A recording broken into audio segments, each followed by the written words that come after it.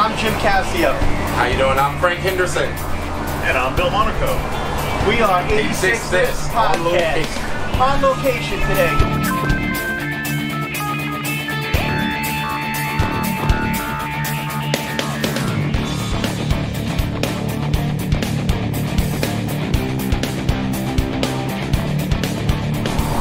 I'm Jim Casio. I'm Frank Henderson. I'm Bill Monaco. And this is 86 This Podcast on location.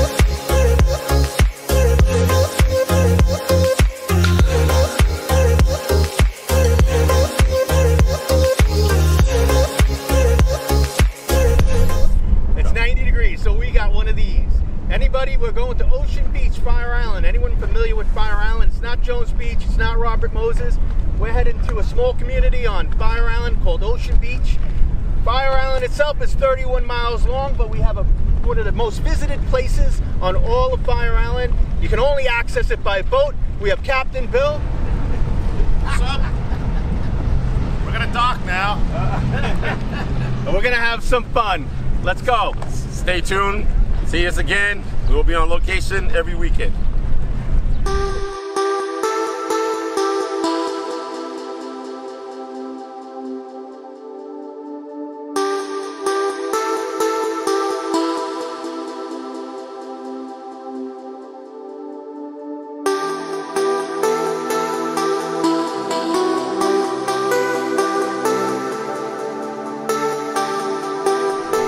Alright, so we just landed at Ocean Beach.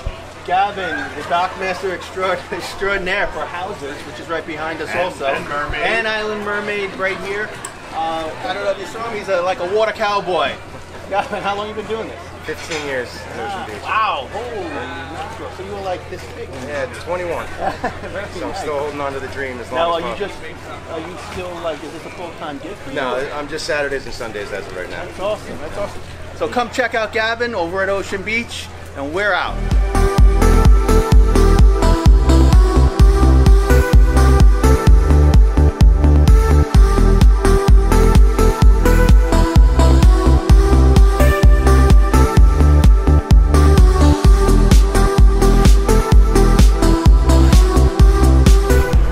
Outside Island Mermaid on Ocean Beach, Fire Island. Behind me is the Fire Island ferry systems. 15,000 people get off that ferry on a daily basis here in the height of the season. It's a wonderful place to be. It's 86 This Podcast, everybody. Thanks.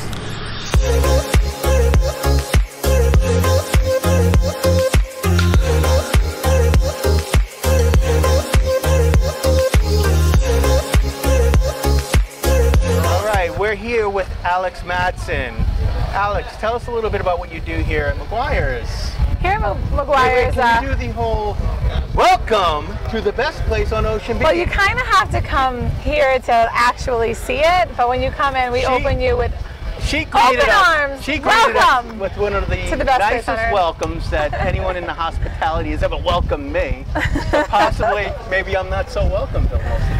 You know what? I certainly have never welcomed you like that, but I haven't think- either, so. Yeah, shame on you guys. Shame on you guys. I See, think I didn't you even think about deserve the welcome like that, okay? That was pretty incredible. And we weren't the only ones at the front door. We're here at Maguires. They let us come in here and confiscate Alex for a few moments on their busy Sunday before the holiday weekend.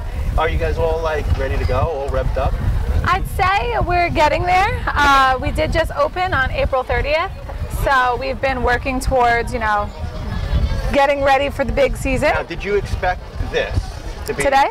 Well, to be as busy as it is. No, we did not, and we are very grateful, and we are hopefully providing the atmosphere and environment that the people are enjoying, and we hope to see more people come down. And You can't beat this, though. I don't know, Isip, you just scan around really quick and you can see the whole crowd here and how everyone's enjoying themselves.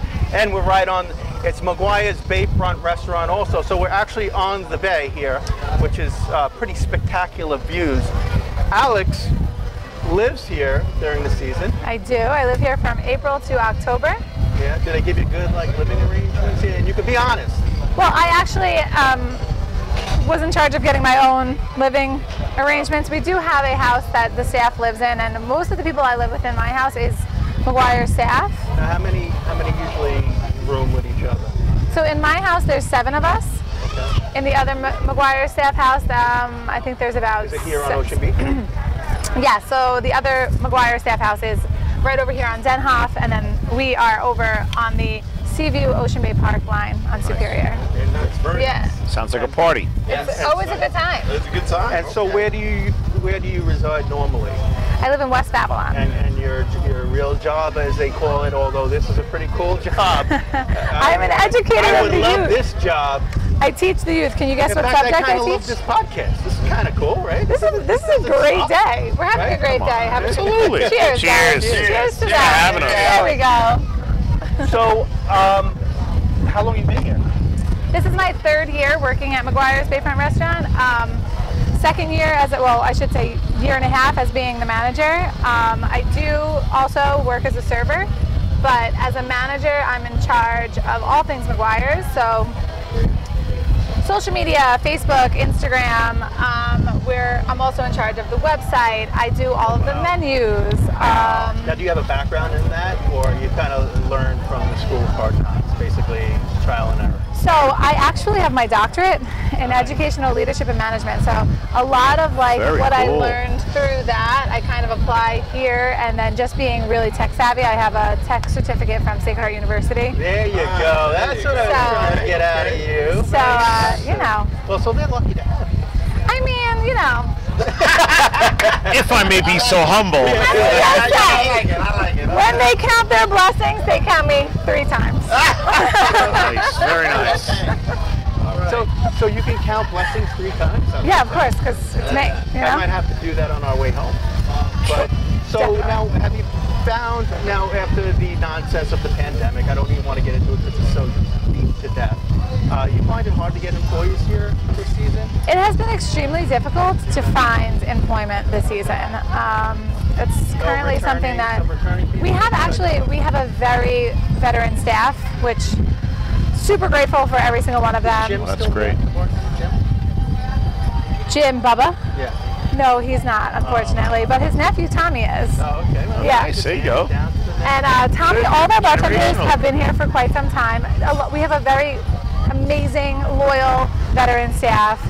Kudos to them. If you guys come down and visit them, you'll know exactly who they are because they just run this place like it's So, second nature. so what can we look forward to at Maguires Bayfront Restaurant coming into this season? Anything new, anything exciting happening? I mean, like there's been so many changes in our industry because of, the obvious. Anything we can look forward to? Anything you have been working on? Well, with the changing guidelines from I'm going to have a CDC, sip of my beer. I think you absolutely should enjoy your beer. If you need another one, let me know. My veteran staff over here will get you another one. You guys are extremely accommodating. You're Yeah. awesome. We love having you here. But with the changing guidelines from the CDC, we were able to open our deck back up. Our staff is pretty much all vaccinated with the exception of 1 or 2. So it's been good. it's been That's a good extremely right. Yeah, it's great. So with that said, we are kind of going back to the old ways, which doesn't sound like a lot, but in the big scheme of things, It's huge. it's huge. It's a sense of normalcy. It's a sense of being able to just take a deep breath of fresh air. No And I don't- mask. No Look at mask. us. I- No I mask. don't- Are you finding Pretty any cool. problems with masks with customers and staff? So our staff is going to remain masked for some time. We're going to wait a couple of weeks just to kind of see how And you're everyone doing that feels. because you think the customers feel more comfortable with it, or because you feel like you have to? It's a healthy mix of both. So we're doing it for our patrons, obviously, and also for our staff, so that everyone feels comfortable. And we had a big meeting this morning, and Jim, our owner, expressed to the staff that once we do lift the mask mandate for the staff, if you're not feeling comfortable, you can stay masked, and that's Sure. absolutely fine. So we'll see. It's honestly, it's all a working game here. But you could just we're- feel Every day is the ever-changing. It Yeah, is- well, for it- sure. But you yeah. could feel the energy on the island. Absolutely. This place is going to be off the hook And we're this season. ready You're going to and we're have one of the super greatest excited. seasons you ever had, for sure. I think so. I think every bar, restaurant on this Yeah. side of town will do better than they did Yeah. before the pandemic. because people are locked up for so long. Yeah. Now they just want to go out and party. Yeah. And you have a very nice little spot. Well, I was just about to say, have you guys ever been here around I haven't been. 6:30 to about 8:30 at night? No, I've never been on Fire Island. I don't know my what you're God. talking about. I've never been no, here. I don't mean on Fire Island. I mean at Maguires. Of course, Have yeah. you been here? You need to I visit think our he- I think he Instagram was page. just here last night, actually. I was here Oh my last God, who night. was your server? Was it me? No, it was not you. Well, But a gentleman served us over there. Well, we had some kids at the playground. I We had some love apps and that. some cocktails. Was great. Yes, that's also a huge benefit. We have the Right. playground right here, so the garden tables fill up because everyone wants to be able to just be like, okay, my kid's Fantastic. good, I'm gonna have a cocktail. Is that admitting to bad parenting? No, Sitting here having cocktails while the absolutely kids are on not. the playground? I think it's how you Smart stay sane. parenting. But what I was going to say, I lost my train of thought. So we see, obviously, dinner is doing very well. Anything we can look at as far as look forward to nightlife-wise? We will be having, days. we are revisiting, because with the COVID guidelines, we couldn't have live Sure. music. So that is on our agenda. We have a few bands lined up, we'll be calling them. We'll definitely have some live music in here this summer. Also, we have our big 4th of July celebration. We'll be opening up our late night. Cool. So hopefully this deck will be packed. We'll have the inside packed with some late night situations, you know, given the guidelines and what we can and cannot do. But that's also very exciting, being able to bring that back, because that was something, I think that last year the owners here did a phenomenal job of navigating the pandemic. They kept everyone safe. Yep. And it wasn't easy. It wasn't easy. It was a in meeting every day. It was revisiting the guidelines every day. It was a lot of research. It was some hard work, but they did a phenomenal job. And in a historically restrictive community in general, the local government worked with you all as well and give you Yes. some extra seating and things, Yes. whatever they could do to help you get Yes. through it. I was impressed because sometimes the folks, the local government gets a little bit of a knock for being a little bit restrictive. Absolutely, the land of the no, we know. Exactly, the land of no. You said it, not me. It's okay, But they it's were. also with Ocean Beach. Well, place. Right. without getting into the debate over whether or not that's all necessary, because it could get out of control. But aside from that, they left their normal restrictive tendencies and gave local establishments a little bit more, freedom Where to we try are and stay sitting? afloat. Yeah, where we are sitting right now, 2 years, actually even a year Wasn't ago allowed, right? now, Wasn't allowed. This was bush. It was garden. Yeah. It was. No, so I want to give credit where credit is due, and like I said, remember I said in episode I think 3, where when people complained about COVID, I kept saying, yeah, but again, they'll let you do things that you're not allowed to do, and it helps the business. Like this was all bush, like you said. It would give out extra tables, right? All right, which is pretty much going to go to your revenue.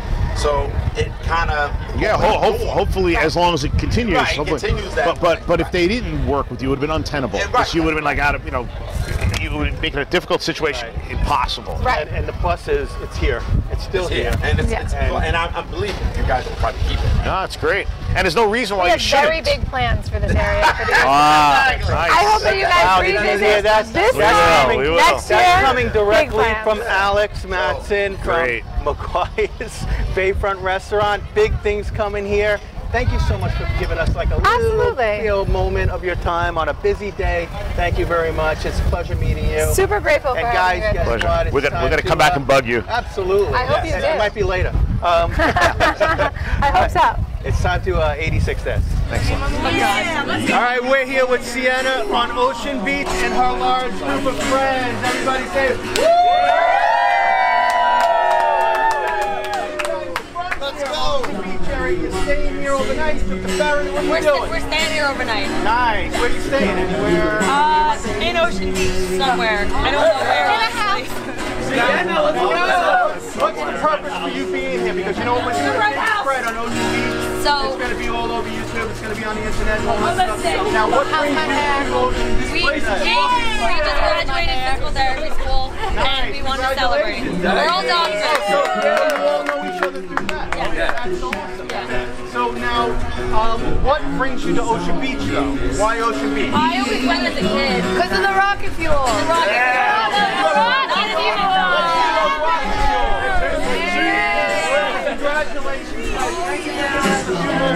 Tatiana, thank you very much. The spokesperson for everybody. We're here with Scott Hirsch, owner and operator of Island Mermaid here on Ocean Beach. Scott has withstood the test of time here, and it's we want to know what your thoughts are and what your secret is to being here.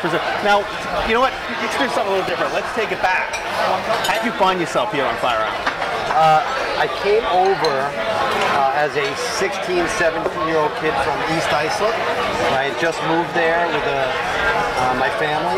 Where'd your family originally live? Well, we came from Jamaica, Queens, but I grew up in Hicksville, Long Island. Okay. So that 25 miles was a big deal to me in 10th grade, man. I had to leave all my friends behind and start over. But yeah, one night the guy said to me, we're going to go over to this place called Fire Island. We want you to come. I said, what the F is Fire Island? They said, well, you're already asking too many questions. Yeah, wow. Fire Island is where we go, we hang out. Kind of like our conversation about Fire Island. Why don't you go to Fire Island? Right. And then I asked one more question. I said, they said, tell your parents you're sleeping at Phil's house. We're going to Fire. So I said, where are we going to sleep? Like, too many questions. We're going to sleep under a guy's house. I said, I have a lot of questions. So 15 of us came over, 15 guys, one girl, and it was pouring rain. We piled under a house in Atlantique, and the rain stopped. We all came out from under the house and wandered into Ocean Beach. We split up in groups of under a house? Yeah. Split up into groups of 3 or 4, and I wandered into Town Pizza, talked my way into a job. The guy said, he seemed like a nice kid. Call me in a week. I called him the next day. I think I was still on Fire Island when I called him. He said, I like you, kid. You got moxie. You're aggressive. I like you. Come on over. Town Pizza where it is now? Yeah. So Angelo, who owns it now from his father, he was my bunkmate when we were both 17. We lived in the back in bunk beds. Oh, wow. And so now you make the transition to the story. Well, the story from there to here is really a beautiful story. It's got a few really cool twists and turns. I don't know how much you want to know, but I'm happy to tell you. But well, let us. I'll try to give you the highlight. Well, it's very important because I mean you're a staple here on Ocean Beach. You're the more highlight. Yeah, you're the most popular. A couple of highlights. Yeah, and everything I'm about to tell you is true, though you may not believe it. So picture this. It's year 1. It's 19. Let's see. I graduated in '77, so this would have been '76. Free love, Fire Island, free AIDS. It's just, you know, the peak of disco, John Travolta. So I'm working 17 hours, 7 days a week in the pizza place. And finally I say, I'm going to take a night off. And this one young lady had been coming in for pizza regularly. She caught my eye. Turned out she was a DJ at WLIR. She was older than me. She was about 24, but I took a shot. And she said, yeah, I'll go out with you. So here I am. I'm going to go on my big night out. Right. Take the night off. We go out. And of course, it was, you know, it wasn't that hard back then. It wasn't a slam dunk. We did okay. And the next morning, this is where it gets a little dicey for your readers, but the next morning I'm like, something's wrong. I can't figure out what it is, and I'm freaking out. I'm 17 years old, never lived on my own.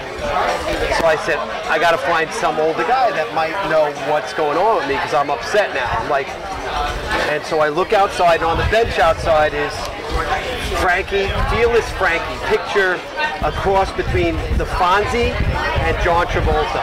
Good-looking guy. Girls lined up just to talk to him, just to be in his presence. But he had this crazy shtick. He could talk, but he wouldn't talk. So I go up to him and I go, Frankie, I need some help. And he goes, walks me over to Milt Goodman's pharmacy. No words. He goes to Milt. Milt picks the box off the shelf. It was a box everybody used back then. I look at it, I go, now I'm figuring out what my problem is. Take a shower, you do your thing, problem solved, but I'm miserable. It's like 2 days of misery. So I start telling all the guys I'm working with in Town Pizza, including the boss's son, I'm done. I'm one and done. All I did was work. I went out with this girl. It was good, but you know, I'm done. I'm miserable. So then right before, this was in August, right before Labor Day weekend. Sorry. It's a bad phone. Well, you know what? Frank is known for disruptions. He is the. Just when I'm getting to the good part of the story. I know! So this is the good part of the story. So I get my problem fixed, and I start moaning about how disappointed I am. And one night, the old man comes in, the Italian guy, and he goes, I want to see you out in the alley. Now, I don't know what he knows. I don't know why he wants. I think he thinks I'm stealing. Right. So I'm ready to get whacked. The alley is dark, and he goes, he takes me in the alley where right now you can get a slice of pizza in the alley. Back then it was hard. So he goes, I want to see you out in the alley. I'm like, oh, what did I do? I didn't steal, I swear. I'm thinking. He goes, so what's this I hear you're not coming back? I go, I'm thinking to myself, do I tell him the story, the whole story, like, or just I'm miserable? Because I don't really want him to know what I caught. You know what I mean? Right. Yeah. So he says, I go out in the alley, he goes, I go, well, I'm really not, he goes, put your hands out. Now I'm thinking, I'm really, like, put your hands out. It's like, and he reaches in his back pocket and pulls out a stack of $100 bills. Swear to God. Also peels off $800 bills, stick your hands out, and he puts in my hand, he goes, you know that stereo you've been moaning about, you want to get like for college or whatever, I was crying about why I was there? Right. He goes, I want you to buy the best stereo that you can get on one condition. He goes, I go, yeah? He goes, that you be back next year because you're the best fucking worker I've ever seen. And I go like this, I go, I'll be back. So I got bought in the side slice alley of Town Pizza for $800, otherwise I wouldn't be sitting here. Oh, wow, that was a true fucking story. story. Boy, that story started really disturbing. Yeah. It is a true story.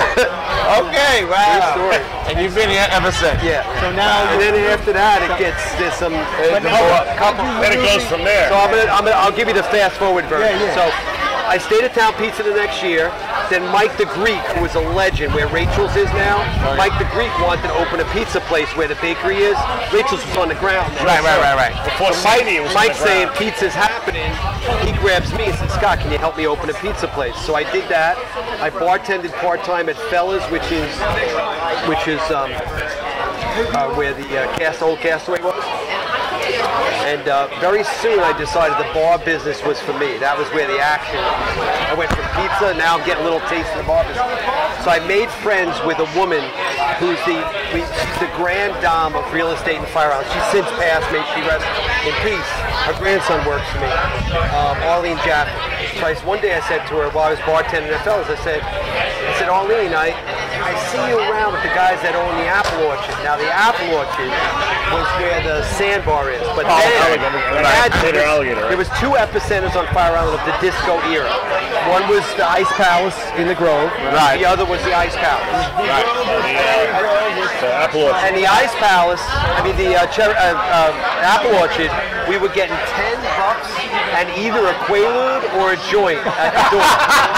You had a choice. It was 10 and something. So I became like the young door guy, worked my way up to bartender. I started at bar back. You still have that same philosophy here now. Yeah, oh, absolutely. But now it's $50. So I started working in the hottest club at the hottest moment in Fire Island and met a lot of people. But the twins who owned it everybody knew they were selling it. I didn't want to work for the next people, so I said to the same lady, Arlene, I need another favor. She's like, sure, Scott, what do you need? She always took care of her. I said, you know that place Leo's down the street? That's where I really want to be. That's this place. Oh, okay. This is the best part of the whole story. So she said, sure, I know. I said, I see you. I know Leo. I'll get you. Now Leo, you have to think foul-mouthed Jewish Danny DeVito. This big, famous jingle writer. He wrote "Let Your Fingers Do the Walking." Madison Avenue. He owned this place. Wow. Okay. So I get a call from his assistant saying Mr. Schumer would like to see you in his New York City apartment for an interview. This is great. Get the address. I'm looking at the address. I had barely been to Manhattan at that point. Right. So I put on my best young man seersucker suit and tie, and I'm heading in on the Long Island Railroad for what is going to be, but I don't know, the fastest 30-second interview ever. 30 seconds, but I don't know it yet. So I'm on the train, I'm thinking, I know all about this guy. He's a rascal. He loves like sarcastic shit. Drops F-bombs left and right. I'm thinking, what is this guy gonna ask me? And then one question dawned on me. I put it in my back pocket. I had a snarky answer ready. Put it in my back pocket. I get in, I take whatever over there, and it's 1095 Fifth Avenue, which I don't know if you know, it is like the Jackie Onassis building. Right. It's like literally Central Park, Fifth Avenue. I walk in, I'm like, wow, this is unbelievable. The butler takes me upstairs, blah, blah, blah. Mr. Schumer, we'll see you. Please sit over at the piano. Now I hear the piano, but you can't see him. He's so small. Central Park's in the background. I'm here. Wow. All of a sudden, I hear him go, sit down, kid. Sit down, kid. I sit down. I still don't see him. I'm like nervous as shit. And he goes like this. He goes, my friend Arlene says you're a great worker. Why the fuck should I hire you? And I go like this. This is the snarky answer I had ready. I said, because Mr. Schumer, someday I'm going to own that place and I got to know what to do. Not ever thinking that I would actually. It was like a wise ass, because I knew he was a wise ass. Everybody knew that. The guy would come in with 2 women to, like just like a rock on tour character. So he goes to me, goes, you're hired, kid. Now get the fuck out of here. And that was it. And that was like, that's how I started working here. Oh, wow. Then unfortunately, he passed. He had quadruple bypass surgery. He passed the next year, and his manager, Wally, took over, and I worked for him for 8 years. And then it turned into Wally. Yeah, and then I was the first one who had the idea to take out all the tables. We had a jukebox. I was like, this jukebox ain't cutting it. We had a kill switch. You put on a bad song, I would kill it. He would be like, fuck it, I paid $25 for that. That song sucks. So I said to Wally, I said, here's what we're going to do. We'll take out all the tables and chairs after dinner, and we're going to have dancing.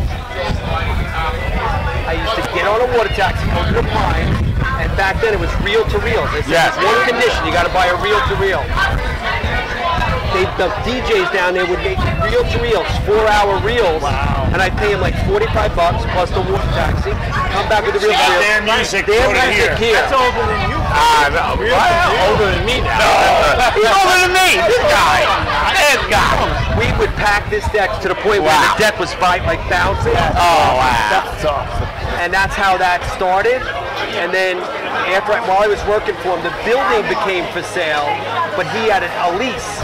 His lease was ending, and he didn't want to buy it because he was renting the whole place for $36,000 a year. I'd make more on the boat slips than his rental. But I knew that, he didn't do that. I went to him one day, I said, I'm going to buy this place. Like I was 29 years old, and he's like, no way it's going to happen. It's $1 million. Right. $1 million. So I go down to the owner, the George Stretch, who owned all this property, down the street. I knock on his door. Mr. Stretch opens the door. Who are you? I go, you don't know me. I work at Wally's, and I want to buy your building. He goes, come on in. I sit down with him. I go, I understand you're asking $1 million for your building. I said, I don't have $1 million. I'll tell you what I got. I got $50,000. That's because I had just settled my first case as a young lawyer, a single car rollover accident, and I take my fee, my little commission, and I'm going to let it ride because I got nothing to lose. I wanted this place. I knew it could be something. So he's like, 50,000. I said, no, here's the deal. I'm going to borrow $350 and I'm going to put it into your building because your building's a shithole. He was like, nobody told me my building. I said, your building's a shithole, but I'm going to make it nice. And your worst case scenario is you're going to take it back from me and it's going to be a nice building. If I don't make it, you're going to know in the first year. Right. So you got my 50 and $350 I'm going to put into the building. Right. And he's like, okay, on one condition. I'm going to hold the paper at 15%. It wasn't not that bad. No, back then, no. 10 was the going rate back then. Yeah. 15? So I said, okay, I got one more favor. I got one more condition. I said, I'm not paying $1 million, but I will pay $995. He goes, what's with that? I go, I'm not paying $1 million. I'm saving $5,000. He said, we shook hands, we did the deal, And the first 5 years, I didn't sleep all winter. I threw up every Now, what year was this? 1990, the winter of 90. So what happened was, at the end of the year, because the debt service was so high, no matter what I was doing to change, elevate the game, it takes time. Right. So what I would do is I'd call all my vendors at the end of the year, and I'd say, I'm calling you, you don't have to chase me, but I owe you money. I owe you 12 grand, I owe you 18, and you're not getting 12. I got 3 for you. You're gonna carry the rest for next year. You charge me a little interest, but I called you. And they were like, nobody calls us. I go, I need you to work with me. I'm gonna make it through this. And all my vendors, who I still use now, that I've been loyal to, I've had the same vendors, a lot of them for 30 years. That's My fish guy, my clip. And I said to them, I said, so for 4 winters in a row, I was puking in the toilet bowl. I took notes out. I think one year I took 15 grand just to get my bills paid, because I was still a lawyer, so I was making a few dollars. And it was just horrible until I could refinance. In the 5th year, I had enough of a track record where I could go to a bank and get this fucking guy. So I think my next rate was like 9%. And it was only 5 years. That's pretty good. Yeah, that's pretty good. 5 years. I think I might have been coming here a couple of years after that. I might have started. Yeah, I do remember when I used to come here, we had the big Mermaid. This was the Mermaid, right? Yeah. And the big statue right above the bar. Yeah. That's the one that's inside of the bar. Okay. That statue it's another great. I know I have a lot of stories, but no, it's funny. I remember that. So I had, growing up here, I had made friends with one of the most famous sand sculptors on the planet. This guy named Jerry Linus. You could Google him. He's written books. Whenever you go to a beach somewhere, you see like a 3-story monster, crazy dragon, or you go to Central Park and there's a giant 20-foot ice sculpture. That's him. Travels all over the world. So I said, Jerry, I called him up one day. I said, Jerry, I'm opening a place in Fire Island. It's going to be called Island Mermaid. I need a favor. I need you to make me something special. I want to put it right over the bar. He loved the idea. He's a documentary filmmaker. He lives on way up in like, I guess, I don't know if it's called Spanish Harlem, but way up on the upper west side of Manhattan. And so he says, great. So I had my first wife model for it. She said, Susan's got to come and model for it, though. You know, she was hot. I can tell about a model. Somebody actually modeled? My first wife. Wow. So he made that Mermaid has some breasts on it.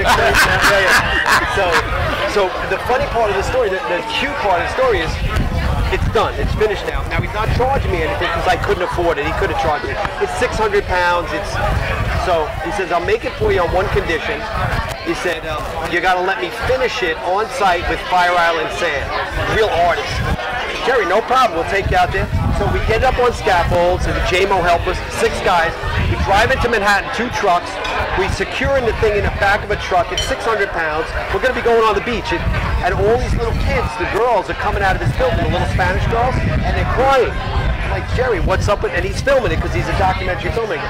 I go, he goes, Scott, they've come to love the Mermaid. I built it in the basement. They've seen me build it, and they're all saying Siranusa, like in Spanish, whatever. And they're crying because they don't want the Mermaid to leave. Oh, wow. The Little Mermaid is leaving the building. I'm like, this is crazy. Wow. So we get it out here, we get it up there. We had to go up to the beach and get buckets of sand and hand them the buckets so we could finish it with Fire Island sand. Wow. So that was another really cool story. That's what I remember about the place when I was coming here. Wow. Well, this place is an absolute institution. Yeah. In my humble opinion, you know, I'm biased because I'm friends with you for many, many years. The best place there is. Probably well, we care. You know, we care. I like to think we care. You do a great job. It's a blessed location, and it's not just that. It's because you have. Yeah, it was always a great location. You hire folks that are awesome. They're the nicest hospitality. In a land of nice places, you guys really do shine. Well, my model coming up at the same time I was opening, Danny Meyer. I don't know if you know Danny in the city. Sure. So Danny was opening in the city, and I used to frequent Union Square Cafe when it first started opening. And I would pick his brain. He's about my age. He's a good guy. And I don't know if you know the newsletter I do. I didn't do it for COVID because people don't want to. But I started that newsletter because of his newsletter. When you went to Union Square Cafe and you sat down or you were a member. Where can people find that newsletter? Generally, it's been, I think, hard copies, but we have it on our website. I try to do a newsletter to get people. And the website would be what? www.islandmermaid.com, and on Instagram is. And they can sign up for that newsletter still there? At Island Mermaid OB. Okay. But I wanted to create a newsletter to get people excited every year. I send it out in March just to get people a little jazzed up for the summer and tell them what's new, either politically. A lot of things over here have changed. Yeah, it's very nice. It's very nice. Yes. It's nice. It's homey. It's keep it a cool thing to do.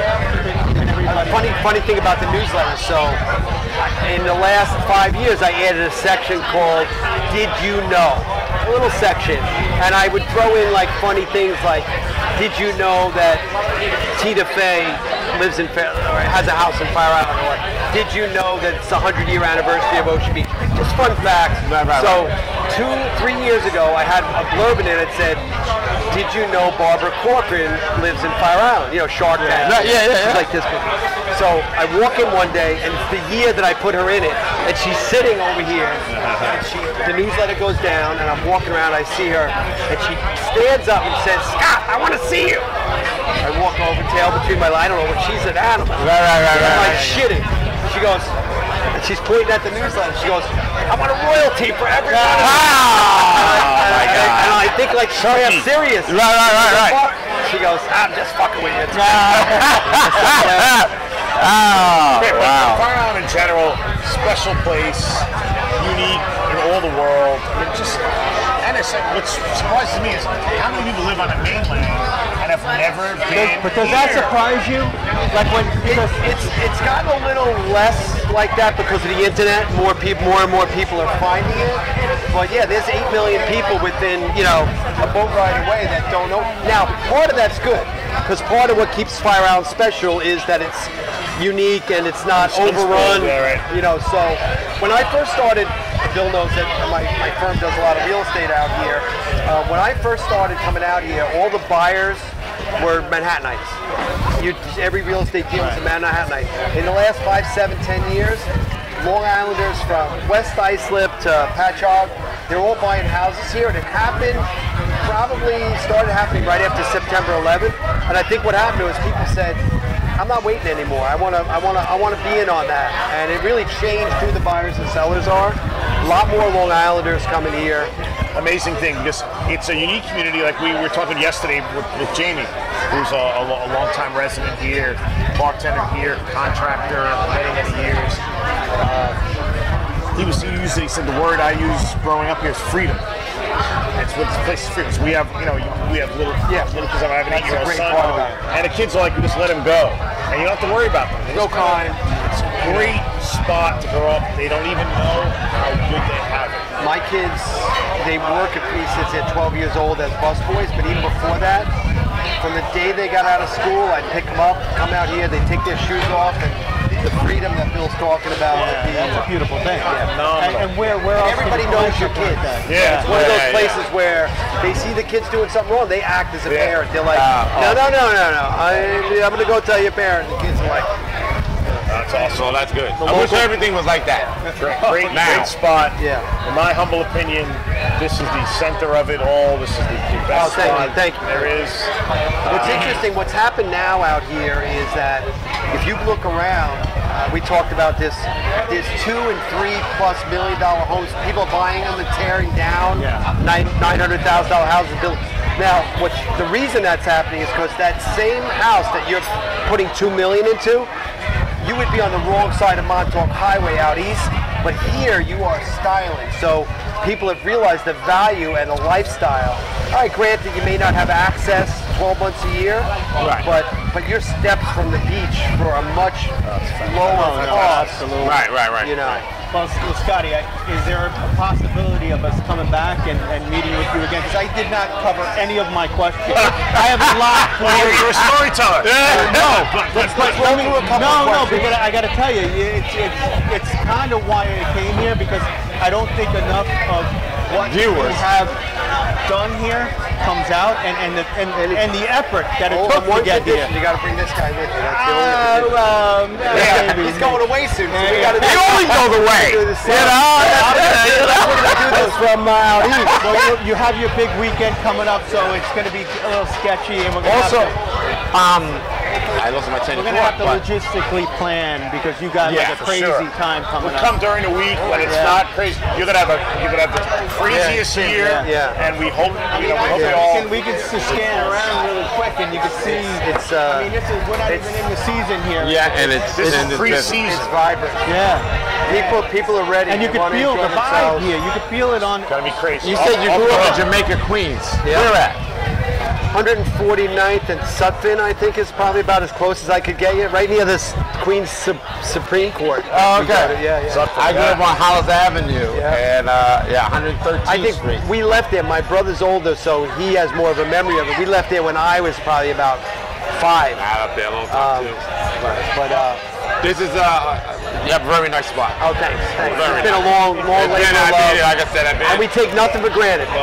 My premise is you got to stay on top of it because nobody's coming. And you do. Year after year, the consistency, that's the word I would use. Consistency of your product, your staff. First of all, your greatest asset is your staff. Yeah. They, you have a great product also, but your staff is the best. You try to hire your right from the consistency beginning. is, it's a testament to you. And you also stay up on the trends too. Yeah, so it's like a lot of firsts happen here. You always I was seem the to first be person to ever bring in, remember karaoke? I put in karaoke before karaoke is For good or for bad. Jerry's I love that. I had a couple. I had a couple called John and Suki. They were the Sonny and Cher of karaoke, and all they did was fight for mic time. Like all they wanted.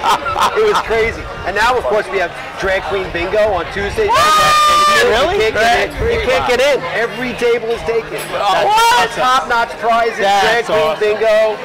I mean, it's fun stuff. Just trying to make it fun. Right, so if you want to run off what you have going on through the week for the viewers to see, so they can come over, which is good. I can't believe drag queen bingo.